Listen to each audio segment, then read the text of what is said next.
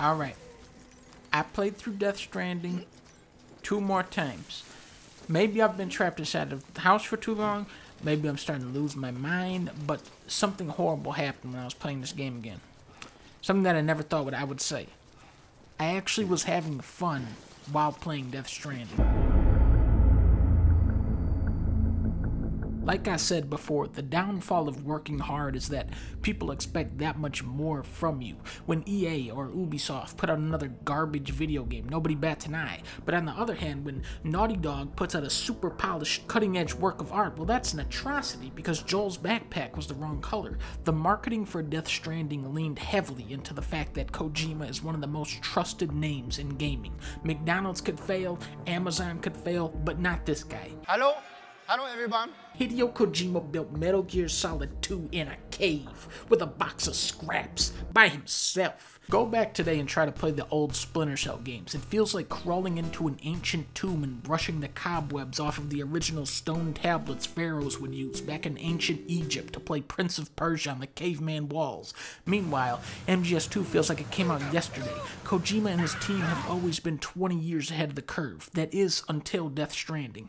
Death Stranding was one of the most exciting and creative games of all time before it actually came out. The marketing for this game was genius. They showed us these incredibly tense, cinematic trailers filled with cryptic, eye-catching imagery and let your imagination run wild. Kojima was already experimenting with his approach to storytelling in The Phantom Pain by allowing players to seek out the codec calls for themselves rather than interrupt gameplay as they typically would.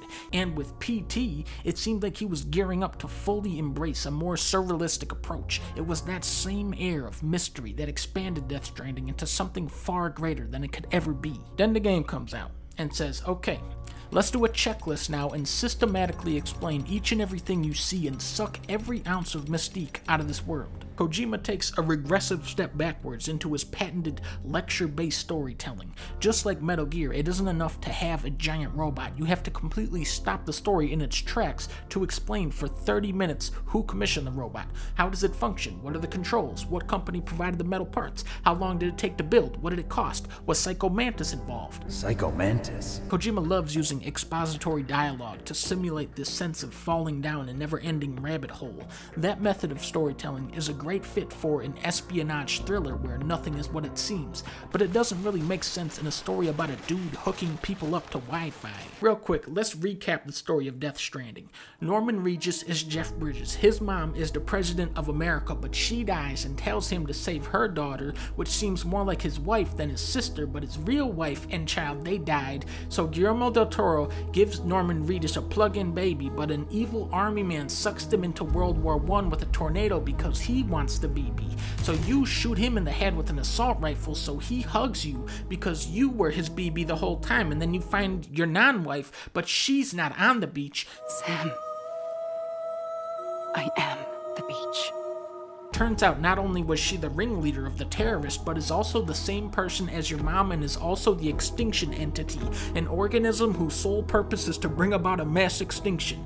Now keep in mind, this is me simplifying things to make the story more digestible to you. I haven't even brought into play Frankenstein or Old Young Lady's second version, or the Symbiotic Twins, or Higgs, or Heartman, or Die Hard Man, or Guts Man, because they're kind of superfluous in the big picture. When we start the game as Sam Bridges, he is very cynical and distant. He doesn't trust anyone. He doesn't want to be a part of anyone's life. The only music he listens to is Radiohead. He literally has a medical condition where his skin bruises up if someone touches him. He lives a very isolated, sad life that I think a lot of people can relate to, especially now. But then he goes on a journey to connect the entire United States up to the internet, and as he's traveling across the country and delivering Cheetos to all of these people, he starts making connections. He starts making friends that begin to restore his faith in humanity. That is all the story Death Stranding needed. You walk out into a desolate landscape and slowly bring it back to life. All this bullshit with terrorists and BTs and bridge babies and evil whales and extinction entities. These things make the world of Death Stranding more unique, but also dilute and distract from what should have been a more stripped down, humanistic story. Death Stranding has 7.5 hours of cutscenes, and most of that is people explaining and re-explaining things to you. A lot of entertainment value is sacrificed so that the player knows exactly what's going on, except that so much information is presented to you that none of it actually sticks. sticks. It's a lose-lose. Whether it's the end of life as we know it or the nutrition facts on a can of Monster energy drink, these things are treated as dramatic equals. People can teleport wherever they want, summon giant muck monsters, Norman Reedus can't be killed, Amelie is basically Superman. I could end it all. Us. Mankind. Extinction. That's what I am. The hell does that even mean? When the stakes are so nebulous, why do I care that some idiot is trying to fight me? I'll just transform him into a piece of seaweed and start shooting lasers out of my dick. Whatever, there are no rules. Norman Reedus is being fucking shot in the head by a man with a machine gun, and then he says, It didn't feel like he was trying to hurt us. It felt like he just wanted to talk. Norman Reedus has one life-changing experience after another with his father, with Amelie. He overcomes his aphophasmophobia. He helps all of these people. He makes all of these friends. And then he says, I've got no ties to anyone or anything. I might as well be dead. I felt like that when we first met in the cave. I still do.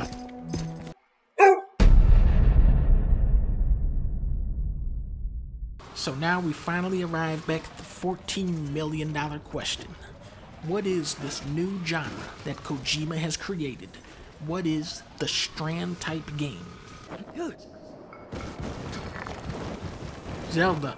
Death Stranding is an open-world game that places a large emphasis on traversal and gameplay-driven geography.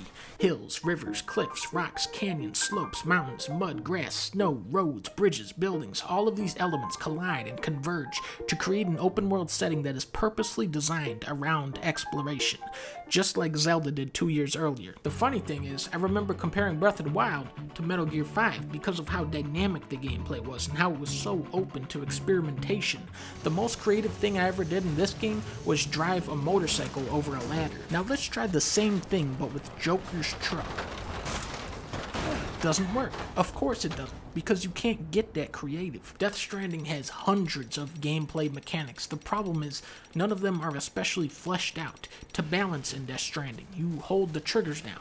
That's it. That's how you balance. It's like an ever-present QTE sequence. You might think, no, Dunkey, don't jump off a bridge while carrying 200 pounds of equipment, but nope. I'm fine. I was holding the triggers down. This game has the weirdest fucking rules. Sam will trip over a pebble, but can snowboard over 10 boulders in a row. BTs can hear you breathe, but they can't hear a gigantic truck. Vehicles will get stuck on nothing, but you can also drive off of a cliff without taking damage by landing on the nose. Look, even the packages are fine. The collision detection is all fucked up.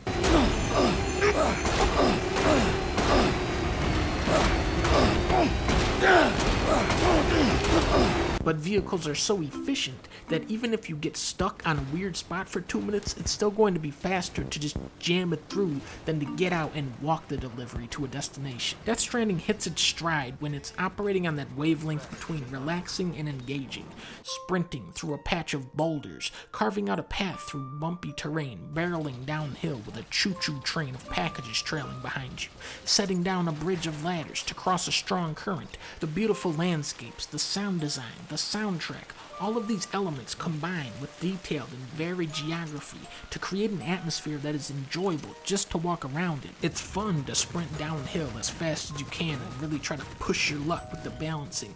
It's fun to swerve and avoid oncoming rocks, conquering the harsh landscape and making it more hospitable for your fellow players.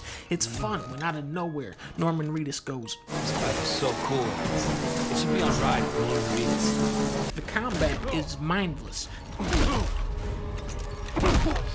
Stealth is tedious. There are long stretches where it feels like you're being punished for playing, so it's only natural that I would enjoy this game, because at the end of the day, I am a mule, and in the world of Death Stranding, a mule is a human who feels compelled to deliver packages even without knowing why. That is exactly me. Here I am, playing this game for the third time, even though it fucking sucks ass.